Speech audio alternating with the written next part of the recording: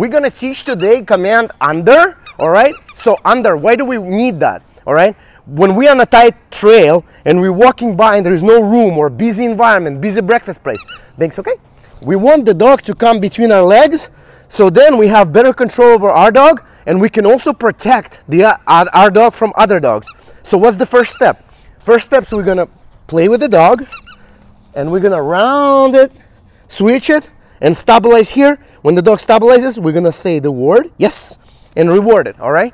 And we're gonna rinse and repeat many times until the dog gets comfortable. The goal of this is not to start the command. The goal of this is to get the dog comfortable standing under you.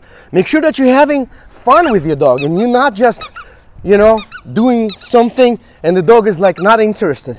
So again, under, stabilize, good, yes.